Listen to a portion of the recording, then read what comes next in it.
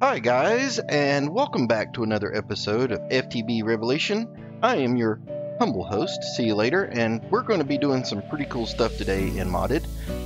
Today we're going to get started working on our very first power source, so we are going to get electrified, hopefully. So the first thing that we're going to do is admire this beautiful terrain. Isn't this amazing? Okay, so there's something else I wanted to talk to you guys about while we're walking over here. And that is the feeling of this map. I have the feeling when I'm playing this map, for some reason, like I'm in a post-apocalyptic world, and we've been charged with rebuilding civilization. And I think one of the reasons why I feel that way is it's really lonely. I mean, there's no other people around, and the only people that we encounter are zombies, and we don't know what their story was in a past life. But yeah, with the addition of the lost cities, and there's a bunch of craters. If I pull up my map here, you can see with the lost cities, they're destroyed and empty, and there's all these craters around. That kind of reminds me of, almost like a Fallout type play.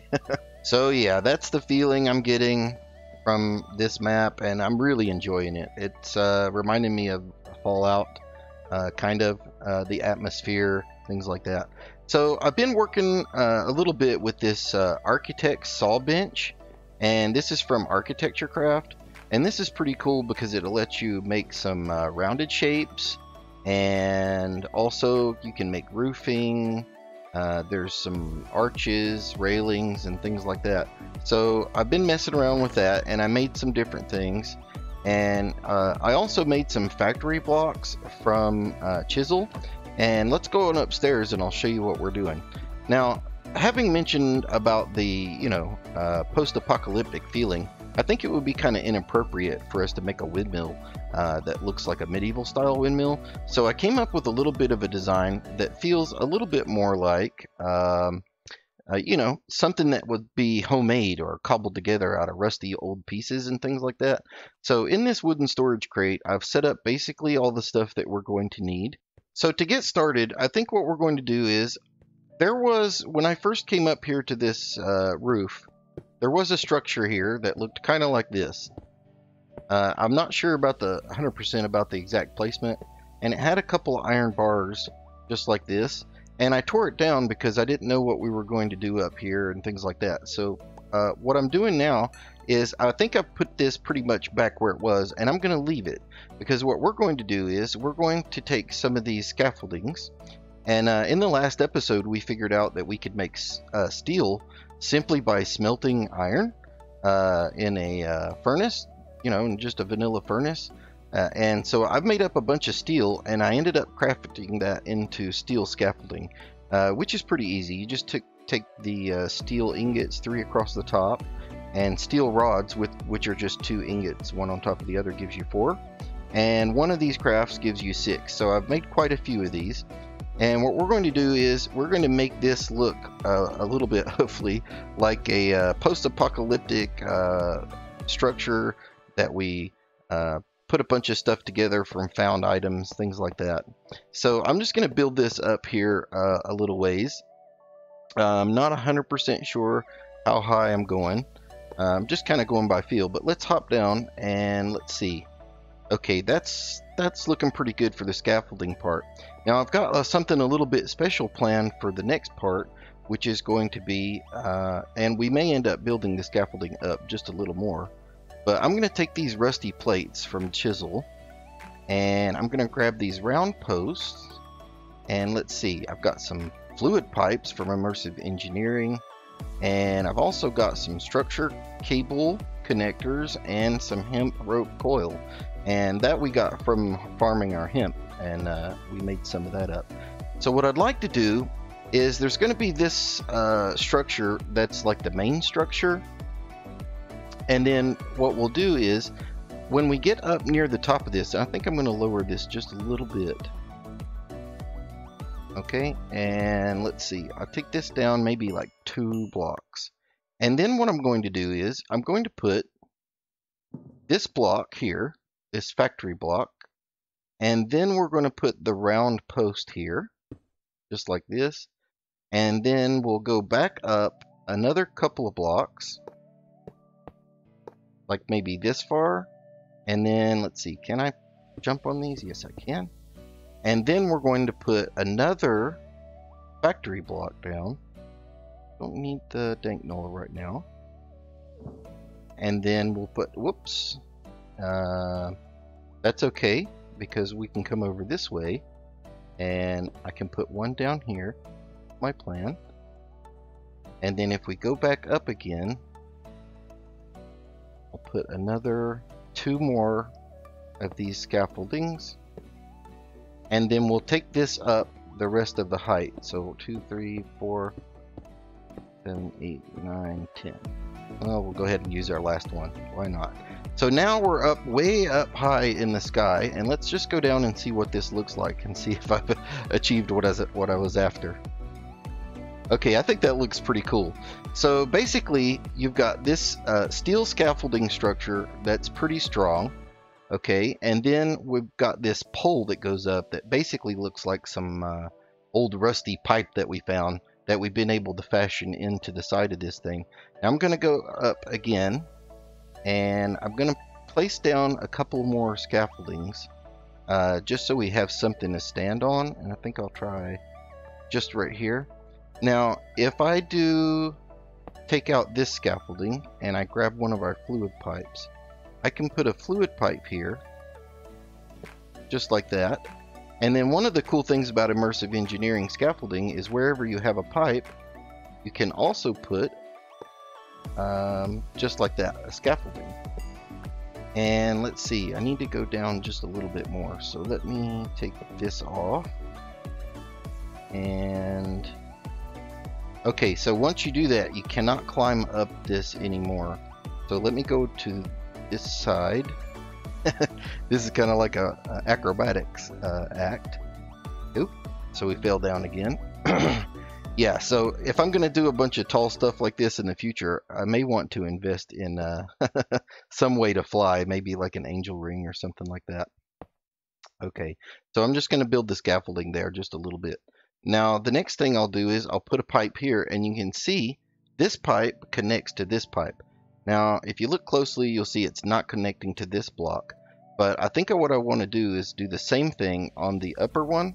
So we are going to have to pillar up above this, since this scaffolding doesn't work as a ladder once it has a pipe in it. And then, so let's see, I'll go up a little bit more. And let me go maybe down one. So here we'll put another pipe and connect it, and then we'll put another scaffolding, and let's take a look at that and see what that looks like. So what I'm going for is basically to make this thing look, you know, pretty much like legitimately like these blocks would be holding on to this rod and connecting it to this scaffolding. And I think that looks pretty cool. So let me go ahead and grab a quick sleep, make it daytime. Alright, so the next thing that we're going to do is we have to go up to the very top, which means we're probably going to need to pillar up again. And let's see, I don't know if I'm going to have enough scaffolding for that. Let's see if I do. Okay, so I've got a little bit of a work platform up here. So let's go ahead and head down and take a look in. We'll grab our toolbox, which I think I need an open hand for. Yep. And we'll also grab the kinetic dynamo. We'll grab the windmill. I don't need those right yet. And I went ahead and made the windmill sails. Basically, those are made from the 6 of these tough fabric, and those are made from hemp. So you can see now why we were farming all that hemp. Now we might need this architect's hammer to be able to move these blocks around, but I've got these cylinders and I've got these hemispheres because I've got an idea of something pretty cool that we're going to do with those. I've almost forgot to grab those sails. Alright, so what I'd like to do is I want the windmill to face this way. So let me see, if we take our scaffolding and I just go here, here, and up one. We should be able to put our kinetic dynamo on this part. Or do I want to put it? Yeah, I think what I'll do is I'm going to put one cylinder here. And obviously that's kind of not the way I want to have it facing. So if I just hold shift and click this, it'll go through the different positions. And that's the way I want to have it sit, just like that. The next thing is our kinetic dynamo, which is right there.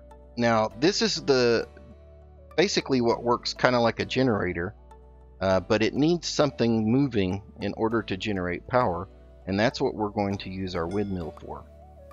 So let me grab the scaffolding, and I'm going to pillar out a couple more blocks. Now if we put our windmill down, it won't start turning if there's any of these blocks in the way, but that's okay. It'll be fine once we remove the blocks that are in its way. So the next thing is we're going to take the windmill and we're going to place the windmill just like that. Okay, and then I'm going to take one of these hemispheres. Now I'm not sure if this slows it down or reduces the amount of power, because I believe you're not supposed to put any blocks in front of these, but how cool is that? It looks like we have a little bit of a nose cone on this thing, and I think that lends to the fact that, you know, what we're after is something that looks a little more like a you know, something that was cobbled together, and a little less like a like a old medieval style windmill. Okay, so let me see if I put another block here. Yep, that one connects up okay. I will switch it around to see if the textures will match up. Yep, that looks perfect. And then we're going to put a cone on the end as well, right over here. And let's see, can we switch that one around? It looks like the texture is not going to exactly line up, but that's okay. I think that looks just fine. So yeah, I think we got ourselves something that looks kind of like a wind turbine. Pretty cool. Now the other question that I don't know the answer to is, once we wire this thing up, can I get the connectors to pass through these blocks, which is what I would like for it to do. Let's go ahead and get this guy running. So if I just take out the scaffolding blocks here, here, and here, the windmill should start going. There it goes. Awesome. Now can we put the sails on? These are all just visual, the blades. The central portion here is the actual block. So you just right click them on the block. Each one, there's 8 of them. And you can see how this thing really started to speed up once we did that. I get a little bit of vertigo up here with all this motion. But anyway, so now what we want to do is we want to come up here, and we need a way to get the power out of this thing. So we're going to take our toolbox and look inside, and I've got some wire coils. I'll just grab a few of those. We've got some connectors, and we've got some relays, and I think that should be it. But we may need our hammer as well. So let me put that down here. And let's see. So if I take a connector, now you have to use the connector here. Okay, this says 256 industrial flux, which I believe is the same as redstone flux, so RF, IF, interchangeable, and I'll probably just refer to it as RF most of the time. Now what I don't know if it works or not is usually you can take these connectors, and if you put them on 2 sides of a block, you can connect them through the block, because I really don't want the wiring to look all weird on this thing. So I'll take a connector and put it here. Okay, now if this doesn't work, I'll just move this over to the side or something like that. But what I really would like to do is basically connect one wire. That's hemp rope. I want the voltage wire. I can connect one here. That works just fine. Okay. And then on the bottom of this, we need to put a connector as well. And if I right click the connector with a normal block, I don't know if it works with these modded ones, but with a normal block you would get a pass through here. So I don't know if it actually worked or not. And the way you normally would know is there'll be a texture change on the block. So let me take out this scaffolding. Don't want to fall down. And come down. And I think what we'll do to see if this worked, I think we'll go ahead and take a capacitor bank. So I'm going to put the capacitor right here. And we're going to need to put a connector on it, which I have here. And that should be the input. And if this works as a pass-through, then we're good to go. So I should be able to put one here and one here. And nothing. Oh, this is terrible. Let's try a factory block. And we'll see if this works. We'll go back up again. A little bit tedious, I know. But if it works, it'll be really cool. Let's see. We'll put this guy here. And go back down again. And this guy here. And there's nothing going in. But if we right click here, see the texture change just a little bit right there. And it looks like, yep, we are getting 6,000, 7,000, 8,000 RF. So this guy is working, and that makes me really happy. I think this is pretty cool. I'm gonna take one wire and I'm gonna set it for that connector right there. Okay, and it will hold. See where it says linking from 48, 44, 111, yada yada. If I put it back up here, it won't stack with these, I don't think, but it'll hold that. It may, if I do stack it, let me see what happens. Yeah, it doesn't stack because it's holding data. Now, if I come down here, and I don't think this distance is too far. If I come down here, I can put a relay, which is what I want. This time, I don't want a connector, I want a relay. Because we're not going to input or output power, we're just going to move it from one place to another. And I think this should work if I take the one that we have set, which is here, and then I click on the relay, bam. So we have a wire, a power wire that's connected from up here right down to this block right here, which is excellent.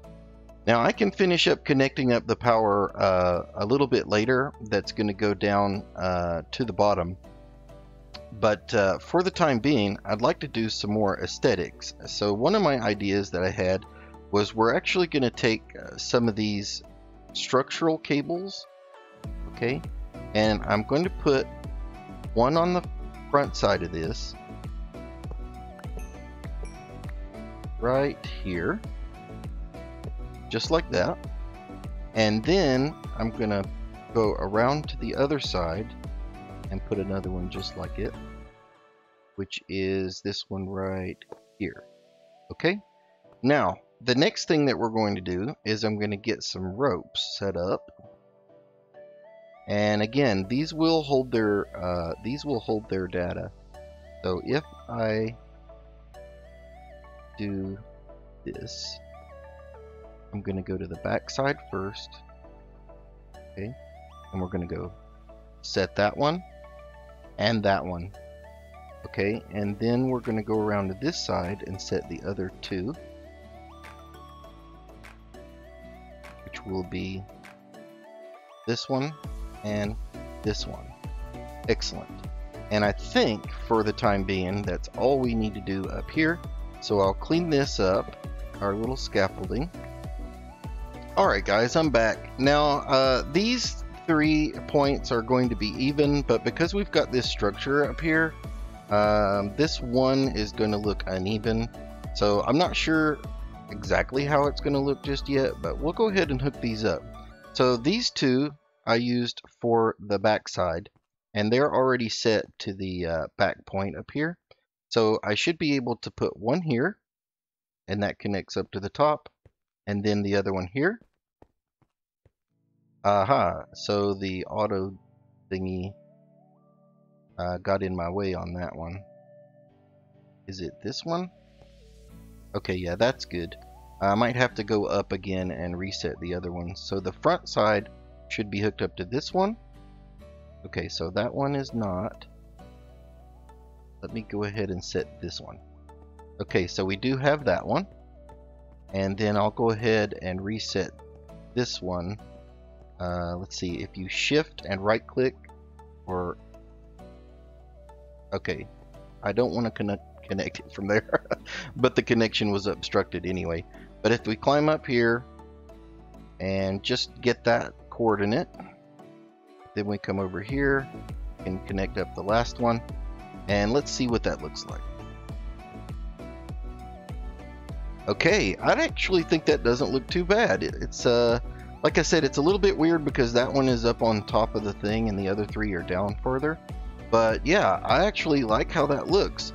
So the idea is these ropes and cable connectors are there to help with the, you know, if the wind is blowing on our wind turbine a little bit much, so that it doesn't cause too much sway in our metal tower. Now, Minecraft physics, that'll never happen, but I'm doing it for looks, and I think it looks pretty cool.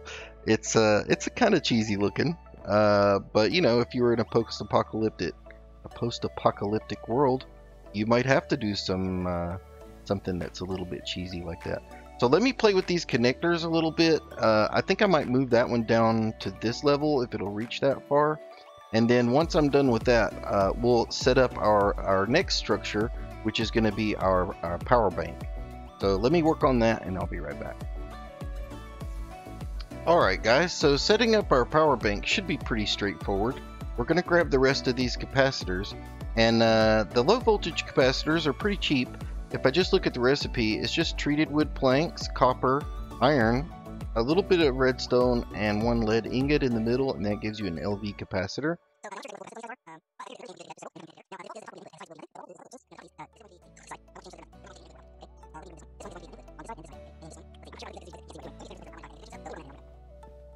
Alright guys, so I figured out what was really messing me up. The basic problem is that I have this system that if I place something down, it will refill my hotbar with the like kind. So let me just show you. If I just take these two that are incompatible, so these two don't stack. Okay, I can't stack them. But if I place it down, you'll see immediately the other one goes into my hand. And the problem is if I set them up, then I don't know which one is which, because it won't actually tell me in my hand which one is facing which way. So see, those are incompatible. These stack. These are all the same input output. So basically what I need to do is do these one at a time. Output. This is so confusing. Okay, so let me see. These should be an input. That's correct. Okay, I got it. Okay. Alright, so one last time. Power will come in the top. It will go in here and straight to the bottom. And then as they fill up from the bottom, and this one then gets some in it, it will then start to charge the ones out here on the top side. Those will fill the ones on this side, and then those will push back into the center again. So we're always going to be pulling from the bottom, and should be filling from the top until it gets here, and then these ones are in a loop basically. So as it fills up here, it goes down and fills these up. So this one I noticed is filling, and what I'm hoping is to see it maybe only will fill one at a time. So what I'm hoping is it'll also drain one at a time, which is fine with me as well. So now this guy is full. The one on the other side is full. This one has 0. This one has 0. Okay. None of those are filling up. That one's not filling. That one is filling. Okay, so it may not output again until both of these sides are full. Okay, well that's okay too. So anyway, I'm pretty sure that's working like it's supposed to. It doesn't surprise me that these lower tier capacitors will only put out one side at a time. That actually does make sense. Alright guys, well this is me playing this game, and definitely that was confusing. The last thing that we need to do as far as that goes is we need to put another relay. Let's see, do we use a relay? Nope, we got to use a connector.